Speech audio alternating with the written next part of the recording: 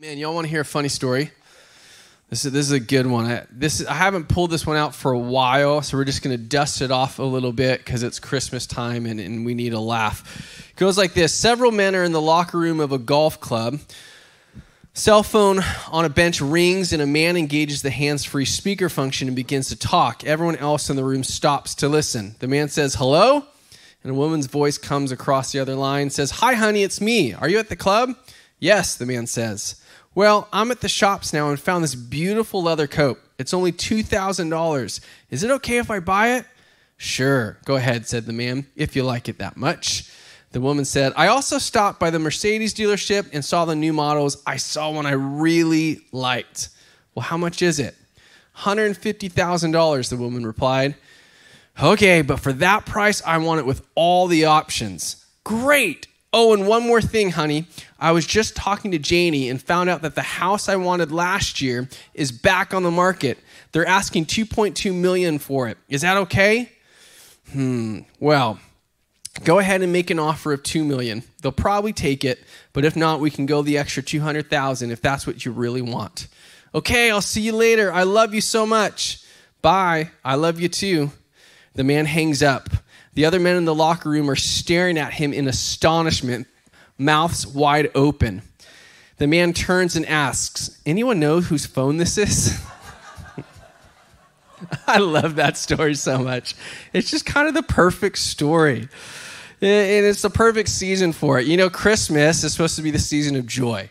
And we say that, and Hallmark has hijacked that, and you know, the stores have hijacked that. But that was actually God's original plan, is that Christmas was this season of new beginnings in a lot of ways.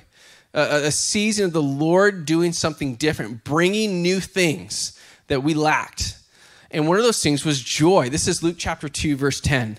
The angel speaking to the shepherds and says, "Don't be afraid," the angel said. "I bring you good news that will bring great joy to all people." That news was Jesus. Jesus' coming is supposed to bring joy into our lives, into the lives of every single person who receives him. But how many of y'all know that for a lot of us, Christmas isn't a joyous season?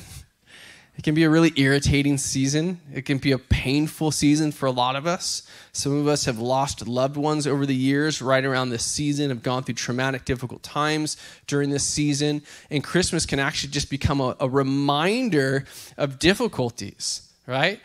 But the Lord's heart in this season is that we would experience joy. How many of y'all know that Christmas is a little different as a kid versus as an adult? Adults, you know what I'm talking about? Right? Like, as a kid at Christmas, it was never stressful.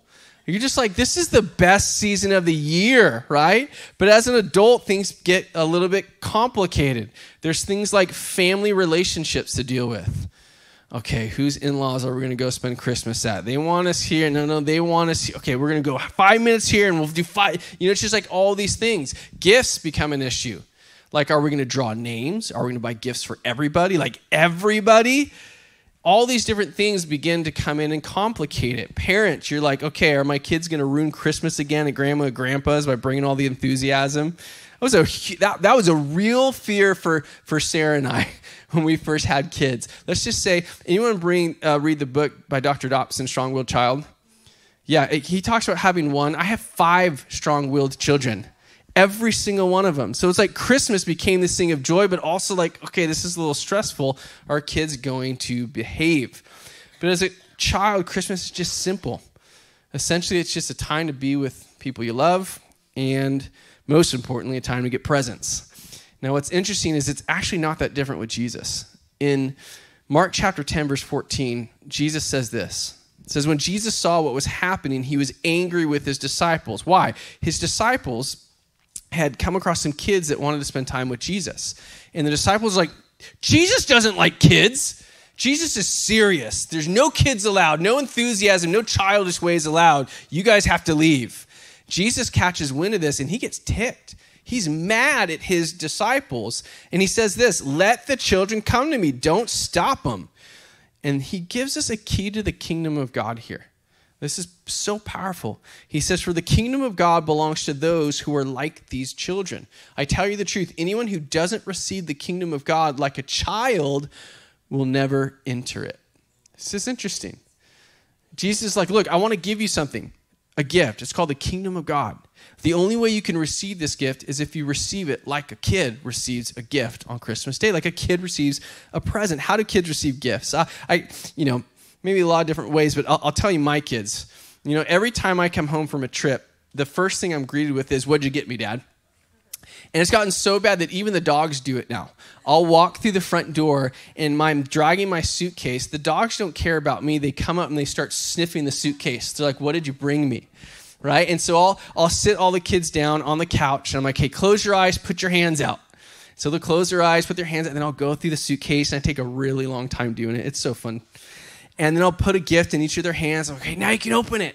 And they're just sitting there and they're all excited and they're expectant of what Dad's going to give them. And when you think about a kid receiving a gift, there's really two main characteristics. The first one's excitement and the second one's trust. Here they are, right? Here's my kids. They're just excited, like, what's going to come? But there's also this trust. Like, they're willing to close their eyes. I could put anything in their hands. But they're willing to close their eyes and trust, hey, Dad's going to get me something that I'm going to like. He's going to give me a good gift. This is what James actually says in James chapter 1, that every good and perfect gift comes down from the Father of heavenly lights. Like lights, our Father gives us good gifts.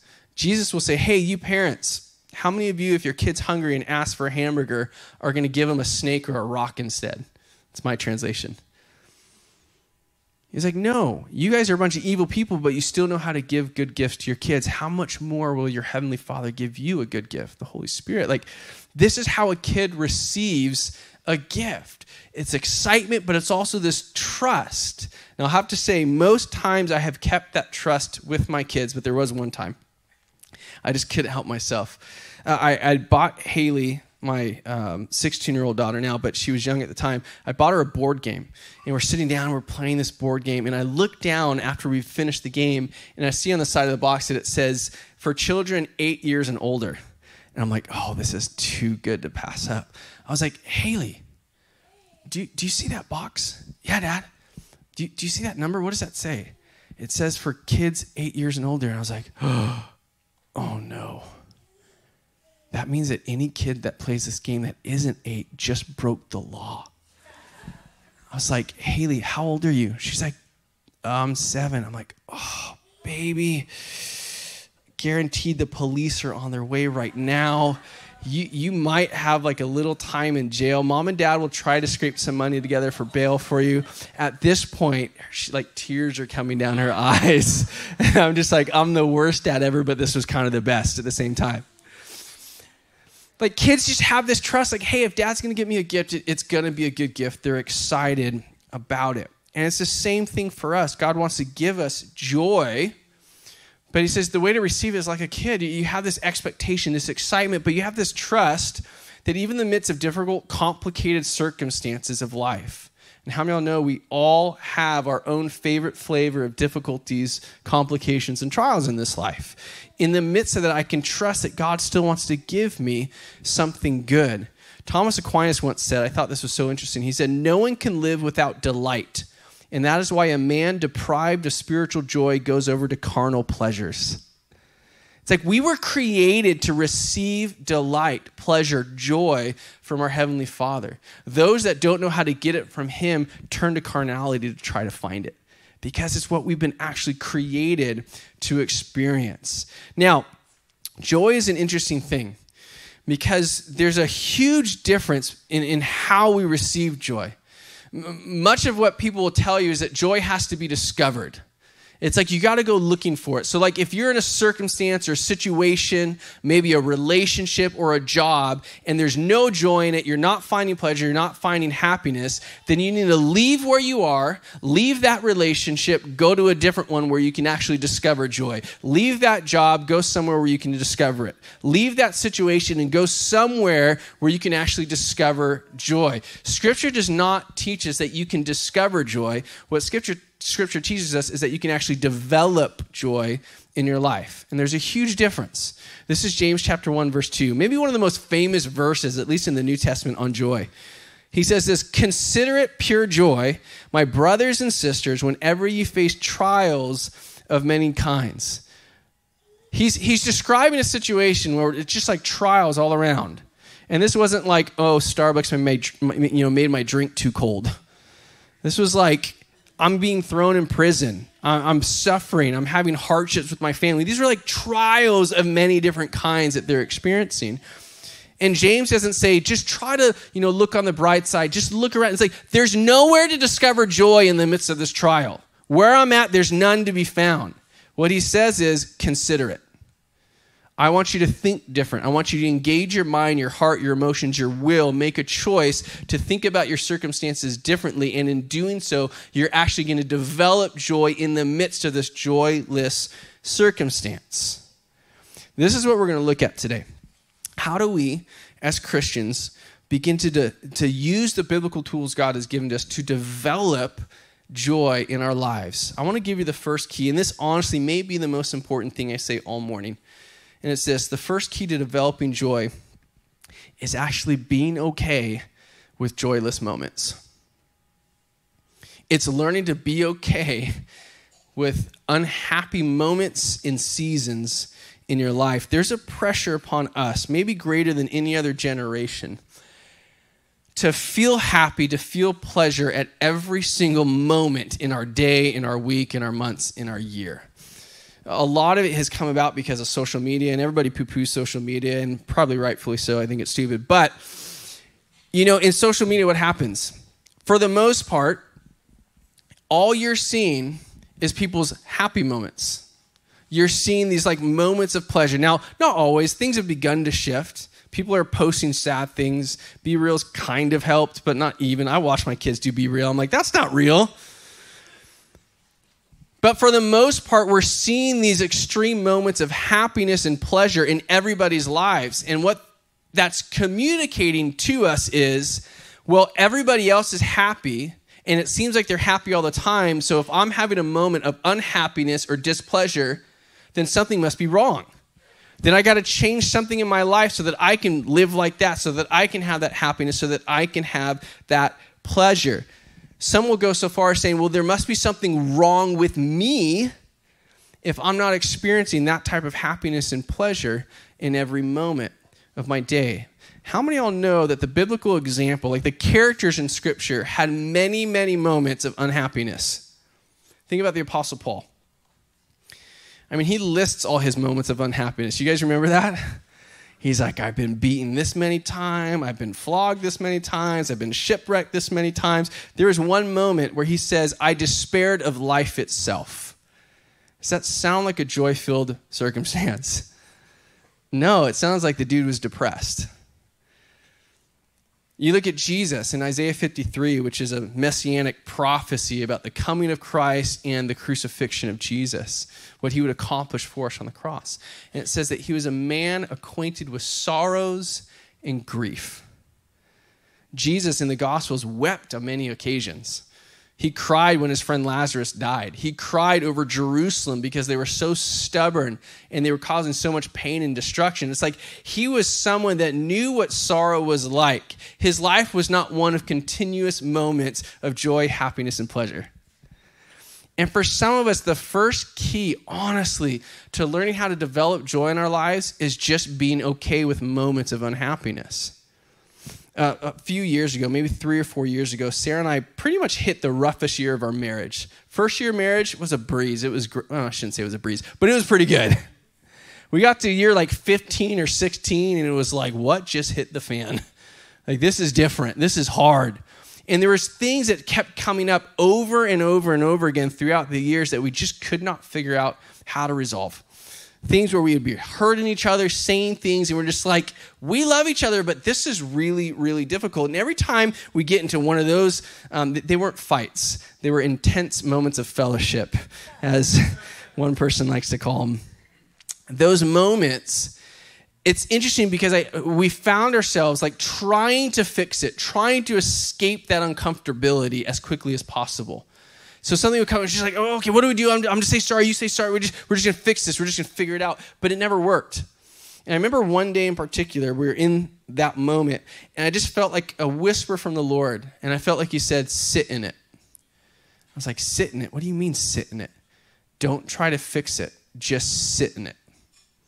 Admit what you're feeling, admit what she's feeling, receive it, and just sit there and do nothing in that moment of uncomfortability, of hurt, of anger, of sadness. Just sit in it. So we were just like, okay. And we just took a deep breath and we just sat there. We didn't try to fix it. And it was really uncomfortable. But something amazing happened in that moment. As we chose not to frantically run away or frantically try to fix it, we just sat there. And in that moment, the grace of God came in a way that it had never had before. It was amazing. It's almost as if God was saying, every time this has come up, my grace has been available, but you're moving too quick. You're so unwilling to have a moment of unhappiness and uncomfortability that you're actually running from my grace, because my grace is found right smack in the middle of it. Does that make sense? And for some of us, it's like if we're going to learn to develop joy in our lives, we just have to be okay with moments and even seasons of unhappiness, of a life that doesn't have a lot of pleasure in this moment or that season. And that's okay. And I'll tell you why it's okay. Oftentimes, the greatest discipleship that God will cause to happen in your life is in moments of difficulty and displeasure. Think about it like this. Let's say one day you wake up, look in the mirror, and you're just like, I'm actually a jerk. Like, I love Jesus, but I really don't like people, and I tend to be really mean to people, and I know Jesus wants me to love them. So you pray this prayer. You're like, Jesus, teach me how to love people. Can you just help me love people better? You know how he's going to help you love people better? I guarantee this will happen. That day, he's going to bring someone who's really difficult to love right across your path, and he's going to go, okay, go practice. And you're like, I'm pretty sure I didn't sign up for the honors class, Jesus. Like, this is a little too much. A little too much. Give me a nice, like a better person, Jesus. How do you learn how to love? By having to deal with unlovable people. How do you learn how to have peace? By being thrown into a storm with Jesus, right? It's all these things. And so when God is maturing us and discipling us, oftentimes, if I can just be really frank and honest, a lot of you are immature disciples of Jesus because you run away from trials, because you run away from unhappy seasons, instead of just sitting in it long enough to allow the grace of God to come in to do the work that he wants to do in your life. I'm guilty of it. I do it all the time. But if we're going to learn to grow and mature, if we're going to learn to actually develop this resilient joy in our life that Jesus came, lived a perfect life, died on the cross to actually give us, we're going to have to learn just to sit in it for a little bit. Now, there's two more keys we're going to look at if we have time. Both come from an Old Testament story found in Nehemiah chapter 8. This is really intriguing to me. In Nehemiah, it's the story, if you remember, of Israel. This is also the book of Ezra. Israel under captivity in Babylon, but Cyrus, king of the Persians, comes in, takes over, and he releases the Israelites to go back to Jerusalem to rebuild the temple, rebuild the city, rebuild the wall. So under Nehemiah, they're rebuilding all that stuff, especially the walls. And it gets to this point when they're done. And the people come to Ezra, and they say, Ezra, you got to teach us the law of Moses. Like, you need to read this to us. Because essentially, in the exile, when they were away from Jerusalem, they'd kind of all forgotten about the law.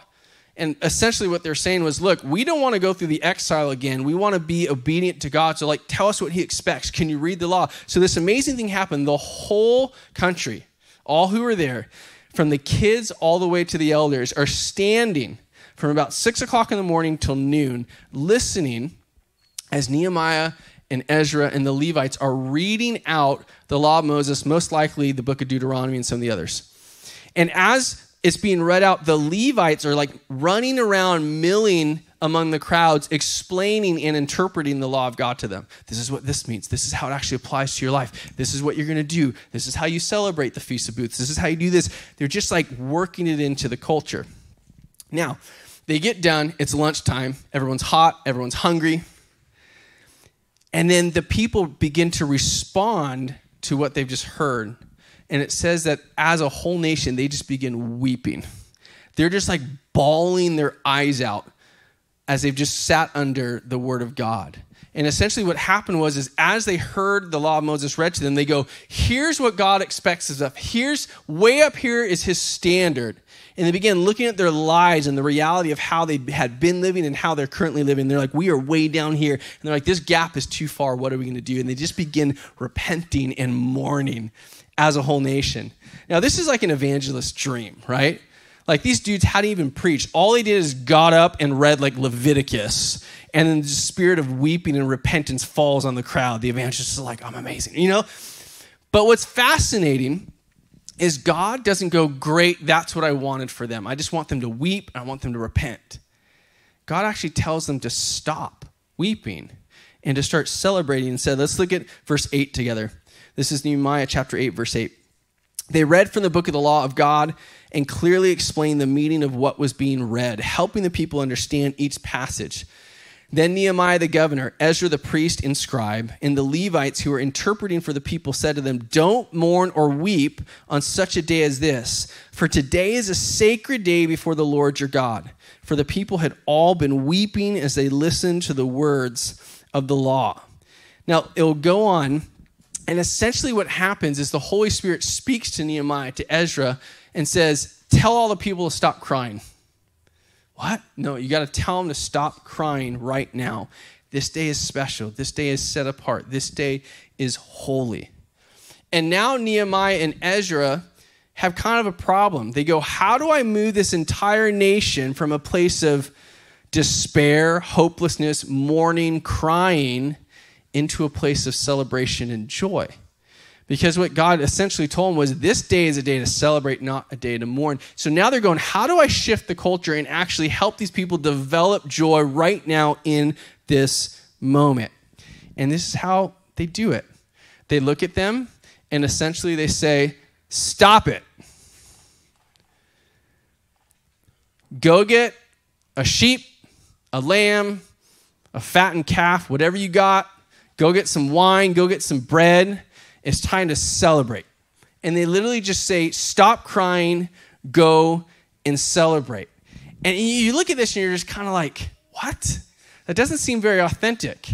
Because essentially what Nehemiah was saying was fake it till you make it. God wants your hearts light and happy. How are you going to get there? Just start celebrating. I don't feel like celebrating. Just do it anyways. This is actually a key to developing joy in your life. When you're in a moment, when you're in a season, when you don't feel joy-filled, how do you get joy-filled? You celebrate. You celebrate what God has just accomplished in your life. David did the same thing when David became king. And actually towards the latter part of his reign, before he was going to hand over the kingdom to his son Solomon, he set up this whole system of prayer and worship. Many think 24-hour prayer and worship in the tabernacle. And part of what he did is he called entire families and said, okay, this is your time slot, like 2 a.m. in the morning to 3 a.m. in the morning. Your family, your job is just to go up and give thanks to God. Well, what if we don't feel like giving thanks? I mean, who in their right mind feels like giving thanks at 2 o'clock in the morning? Doesn't matter. Just do it. Just get in there and start giving thanks. Well, David, what do you want us to give thanks about? He's like, I don't care. Pick anything. You can go back and be like, well, thanks God for, releasing our ancestors from Egypt and bringing Israel into the promised land. Great. He's like, just pick something and I want you to give thanks for it. And well, that feels a little hollow. That doesn't feel like the real thing. Now, here's the interesting thing. David essentially says, I want you to cultivate a thankful heart by simply giving thanks. And when the Levites and the priests and those families would just simply go through the motion of celebrating and thanking God, when they would line up their minds, their emotions, a physical act of speaking these things out, in obedience to what David and God had commanded them to do, something on the inside would begin to change. It's the same thing that happened for the Israelites under Nehemiah. Nehemiah is like, just give thanks, start celebrating. I want you to put your guts into it. Go slaughter some animals, have a barbecue. Let's have a feast. And as they went through that motion of obedience, even though they weren't feeling it, they began to feel it. Does this make sense? There's something amazing that happens out of simple obedience. The same thing happens with joy. We can actually rejoice our way into joy. And you're like, well, isn't that phony? It's actually phony if you don't. Some of you guys call yourself a believer, but you only do what you feel. How many of y'all know that's not what a believer does? A believer acts in obedience out of faith. Much of the Christian life is doing what you don't feel because you have a king who told you to do something. And oftentimes, as you walk in obedience to what the king said, your emotions will catch up. And when we're developing joy in difficult circumstances, whatever those circumstances might be, when we're developing joy in a season where we just don't feel joyful, we obey our king and we let our emotions catch up. We see Jesus doing this. Hebrews chapter 12, verse 2. It says, fix your eyes on Jesus, the pioneer, the perfecter of faith. And it says this, for the joy set before him, he endured the cross, scorning its shame, and sat down at the right hand of the throne of God. How many of y'all know Jesus did not find any joy in the nails being driven through his hand? Like if he was on a search to discover joy, he was not going to find it. But he knew that there was joy set before him. On the other side of the cross, there was joy. What is that? What he found joy in is the guaranteed outcome of the event. He knew because his father had promised. You go through this season, you walk through this moment of unhappiness, and there is a guarantee of great joy, a great fulfillment of promise on the other side, the salvation of the world. The glorification of Jesus back to the right hand of the Father. All these things. Sometimes when we're celebrating, when we're faking it, we may not find joy right then in the moment, but we're looking to the promised, guaranteed outcome of our obedience to God. I mean, how many of all love fasting? Fasting sucks. I mean, let's just be honest. It's terrible. And, every year we do 21 days of prayer and fasting. And almost every year, I don't feel the joy. I don't see the breakthrough while I'm fasting, but I will see it afterwards. I'm in that moment going, this isn't very happy or pleasurable, but there's this guaranteed outcome. In faith, there's a joy set before me. And when we celebrate, even though we're not feeling it, oftentimes that's exactly what we're doing. We're doing it in faith, believing that God will come through with his word. Now, there's a second key from Nehemiah that we see. It's found in verse 10. It goes like this. And Nehemiah continued, go and celebrate with a feast of rich foods and sweet drinks. And here's the key. He says, and share gifts of food with people who have nothing prepared. This is a sacred day before our Lord. Don't be dejected and sad, for the joy of the Lord is your strength. And the Levites too quieted the people, telling them, hush, don't weep, for this is a sacred day. So the people went away to eat and drink at a festive meal, to share gifts of food and to celebrate with great joy because they had heard God's words and understood them. This is interesting. This is kind of a frustrating assignment when you really think about it. When the last thing that you feel like doing is being happy, you receive this assignment from God through the mouth of Nehemiah to go make sure everybody else is happy. Isn't this interesting? I mean, how many of you, when you're unhappy, okay, you're like, you know what I just want to do right now? I just want to go out of my way to make other people happy. Like, that would just be great. I'm so unhappy right now that I just really want to focus on other people and give all my effort, maybe even give some money. I just want to find some other person to make happy. That's not how I feel. When I'm in that depths of a joyless situation, guess who I'm thinking about? Me. And Nehemiah gives us this key. I'm telling you, we're not talking about discovering joy. We're talking about developing joy. You want to do it? It's going to take some work, but it's there for you to have. Nehemiah is essentially saying, look, put your energy into making others happy. Don't put your energy in trying to make yourself happy. It won't work. Put your energy, if you want to develop joy in your life, especially in a difficult season, you got to put energy into making other people happy. Nehemiah's like, okay, here's what I want you to do. I know you're still crying. Dry those eyes, you big baby. I want you to go and if you've got meat and somebody else doesn't, go find someone that doesn't, and I want you to give them meat. If you got extra wine, go give them the wine. I want you to go and prepare a feast for somebody else and not just yourself. Why? Because the Lord knows, Nehemiah knew that when you can get an entire people group to take their eyes off of simply pleasing themselves in a moment of despair and unhappiness, if you can shift their eyes to other people, to focus on somebody else's happiness, they'll get happy in the process. Why? It's how God created us. That's why he says he loves joyful givers. How do you get joyful in giving when you don't want to give? You give. Because in the giving, it produces joy. Why? Because now your eyes are shifted off of yourself to others. I'm telling you, this works. It frustrates me because usually my unhappiest, grumpiest moments are either Sunday afternoon, right when I'm done preaching, or Monday morning, if it's been a really big weekend. And during those moments, I'm just like, everybody leave me alone, just leave. Can everyone just leave right now? I want to focus on me. I don't want to be bothered. Don't ask me anything. I don't care if you want to play a game with dad, just leave. Just like, that's where I'm at. And it's so frustrating because when I try to make myself happy, I never get happy. But those moments where I will just give up and I'll just go, okay, I'm just going to play the stupid board game. Or I'm going to go do the chores that I know I need to because it's going to serve my family or whatever it is. I'll be complaining, I'll be holding grudges, but in the process of just shifting my eyes from myself to somebody else, it's amazing how the joy comes. And I'm kind of like, what happened? Lord, can we just bring the joy by me focusing on me? Nope. Nehemiah says, go prepare a feast for the people around you. Spend your energy on trying to make other people happy. I want to leave us with two things as we conclude. The first is this. I want you to write down today 3 things to celebrate. I'm not going to say this week, don't put it off, you'll forget, I'll forget. Today, before the sun sets, I want you to write down, maybe it's just texting somebody, but 3 things that you're thankful for, 3 things to celebrate that God has done in your life. You're like, this sounds so childish. This sounds so simple. It is simple. It is childish. That's what Jesus said. And aren't you glad that Jesus made it relatively simple to develop joy in your life?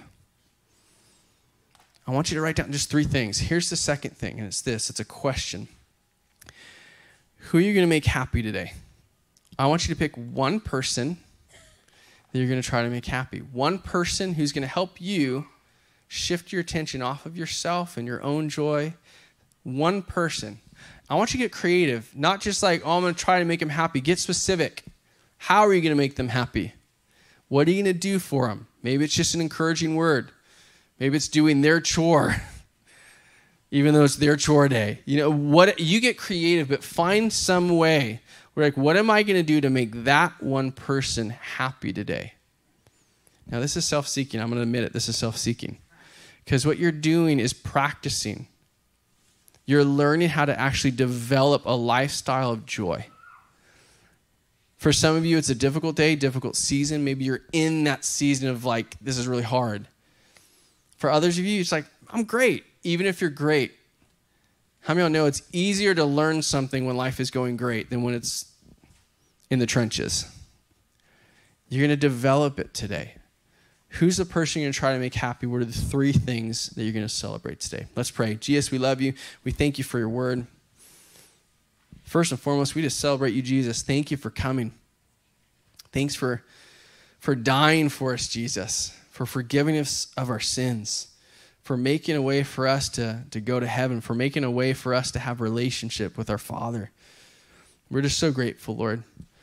And Father, I just pray, Holy Spirit, would you come in great power upon each and every one of us, that there would be a creativity that comes on us of how we can serve the people around us, make them happy. That there would be a spirit of celebration and joy that falls on us this season. And I pray it now in Jesus' name. Amen.